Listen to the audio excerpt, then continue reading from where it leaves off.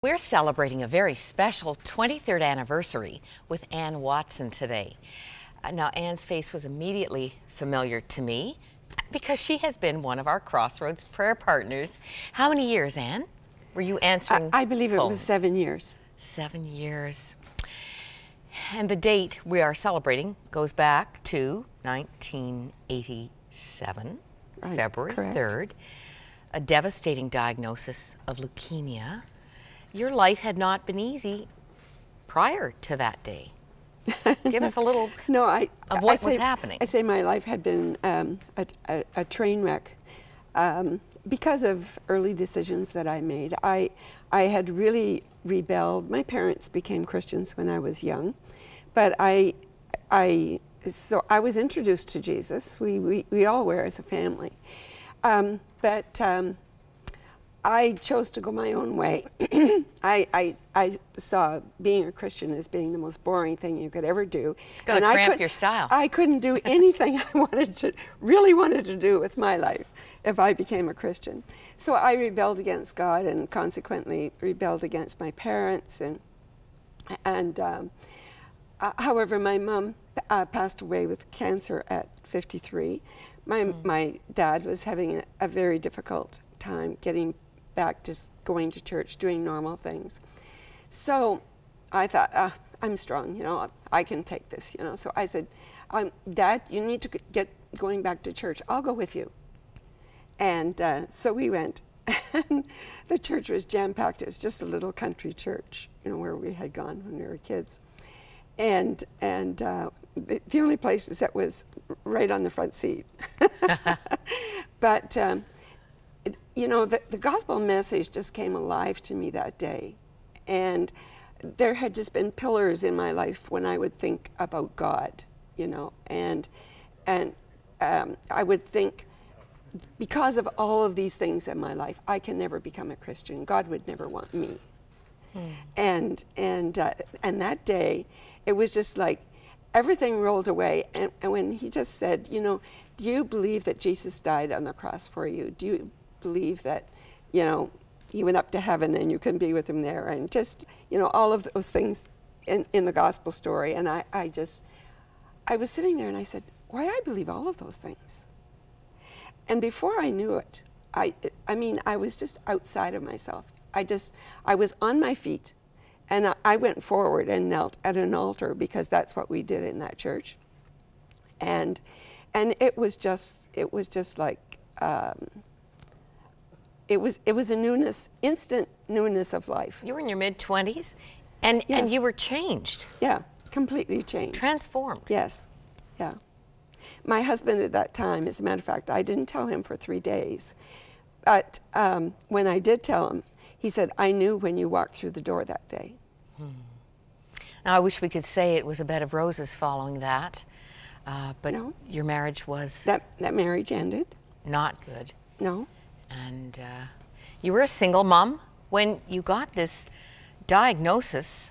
You'd been sick for about a year prior to learning what was wrong. Taken many, many prescriptions and nothing helped. And I would just go back and say, I need something else.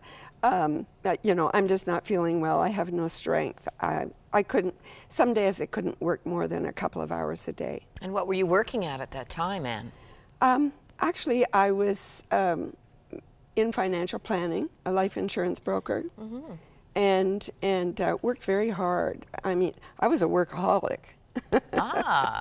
And so I was used to working, 15 or 18 hours a day if it meant seeing all of my clients and looking after the people that I needed to look after.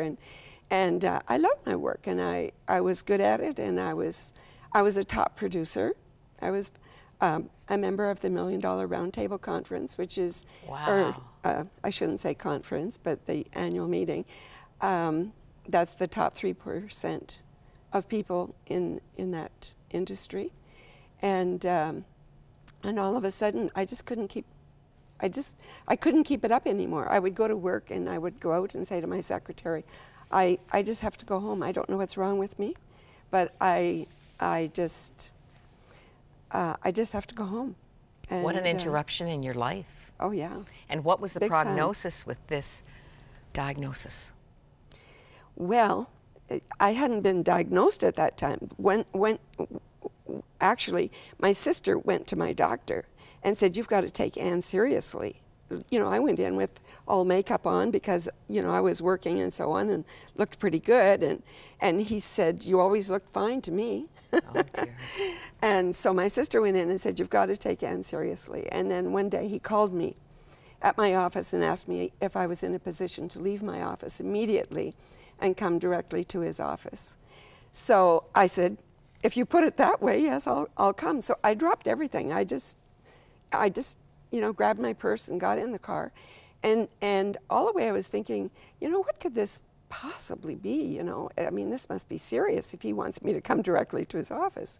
So when I got there, just as I arrived, and I parked illegally right in front of his door because I didn't think I could walk up the steps. And just as I arrived, I said to myself, "Leukemia." And as I walked into his office, I thought, well, I'll just be going to see my mother early. Heaven. Yeah. You were thinking you would be going home Yeah. to heaven. Yeah, yeah. Because I mean, I had been feeling like whatever is wrong with me, whatever is going on, I'm not going to last very long. That's the way I was feeling. And then he sent me directly from there to emergency where another doctor was waiting. And they did, 2 or 3 more sets of blood tests. And about 10 o'clock that night, I found out that I did, in fact, have leukemia. My white count was about 10 times higher than it should be. Now, that inner voice had prepared you somewhat. Yes. But what was it like hearing those words? Quite devastating. My life just rolled by in front of me. You know, that, of course, you know, my children and you know, wanting to just, you know, you just want to take them and grasp them and just hold them tight, you know. And you'd think of, you know, people and places and you know, you went down memory lane, but it was like the world just rolled around. Your and whole life. Just in 90 seconds, you know, your life rolled by in front of you. It's wonderful to read your story and see how quickly the Lord, the Comforter, came yes. alongside, and in some cases with a bit of an army boot.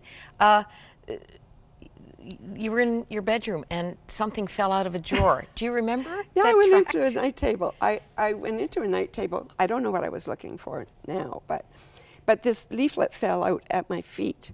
Now, I had been handed that leaflet 11 years earlier on a vacation. I had been in the Bahamas, and I walked past this little church, and this lady handed me a leaflet, and I thanked her for it and put it in my purse. Never read it, but I took it out that day, and it was entitled "Stand Up and Take It." Stand up and take it. Yes, Ooh. Stand up and take it.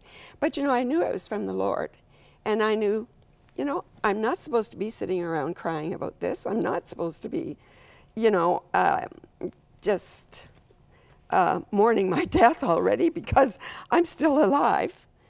And I've always been a very forward-thinking person. And indeed, you wrote in your diary, "If I only had 6 months to live." Yeah, what would I do with my life? So you were thinking Yeah, proactively. What am I Yeah. going to do with myself here? yeah, yeah.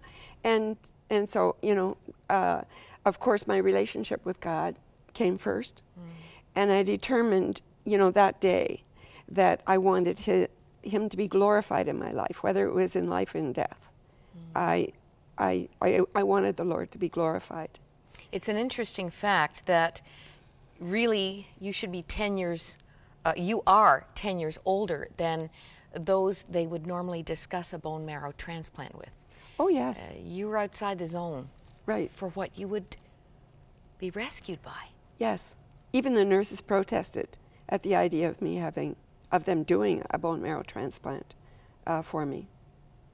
And it was your brother who came to the rescue first. Yeah, well, yeah, the first time. Yes.